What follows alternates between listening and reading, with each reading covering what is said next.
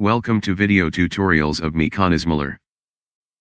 I have been doing 2D flash animations of mechanisms such a long time. To represent an animation of a 3D object in 2D is relatively simple. However, losing the concept of depth makes some mechanism harder to visualize. One prime example of this is the Geneva wheel shown here. I always wanted to make an animation of a mechanism in 3D. What you will see in here is my first 3D animation ever, and I am hoping that I will do more. Please do not think that this animation is trivial. It was a giant step for me and required extensive learning in the subject. Since I made my first 2D Geneva wheel animation in 2005, it is well known by now. Therefore I will not describe the concept.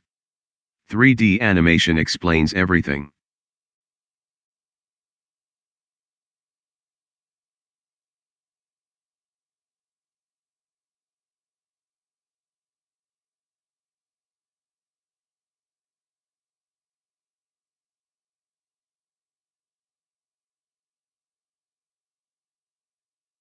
I would encourage you to subscribe my channel and give a thumb up to the video.